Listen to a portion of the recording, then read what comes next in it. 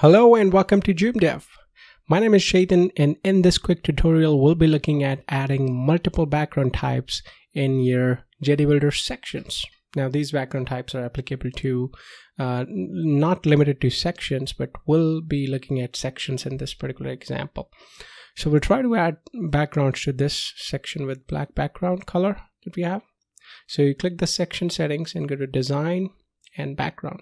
So right now you can see we have color as our background, and picking a color is really simple. So you pick the color you want. Now you can obviously have these as transparent, so you can have these multiple shades of red and everything else, and the bottom slider is the transparency one, so that works well.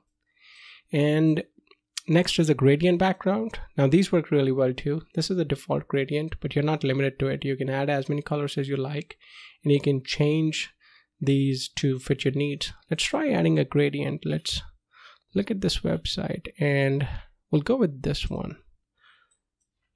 Okay, and this is a linear background gradient where color is coming from top and bottom. So we'll adjust the angle about, I think it's about 90 or 180 degrees. So this is the angle.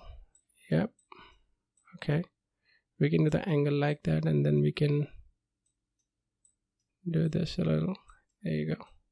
So you can see we have kind of a similar gradient, just like this one.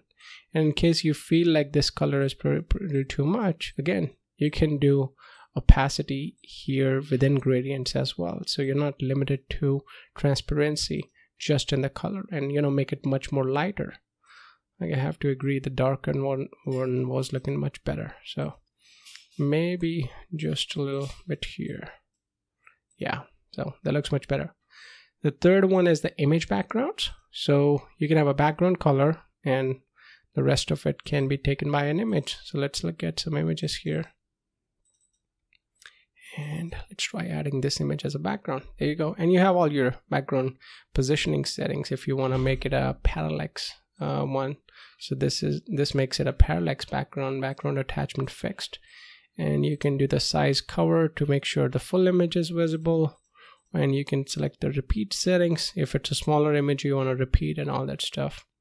Now the last one is really good, which is video. So you get to add video as background. Now I downloaded a few videos yesterday, so I'm going to use just those. Here we go.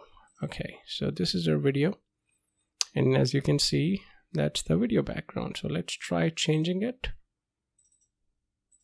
and we go here, perhaps this one, and there you go. That's as simple as it gets for adding multiple types of backgrounds to your page. No downloading video and everything. And when I say downloading video, within JD Builder you have the option to get videos from Pixabay. So Pixabay is a website for stock photos and videos where they have 1 million plus videos. So let's say we let's download a different video with animals or nature probably in it. All right, this one. And then you get an option to choose from different sizes. We'll go with this one. Now this might take a second or two depending on your server speed. And it's done. So you can see the dog isn't really moving, so it's hard to see if it's actually a video because I think the dog is just sitting there, but you can kind of see a little bit of it. And that's how you do multiple types of backgrounds in JD Builder. Thanks for tuning in.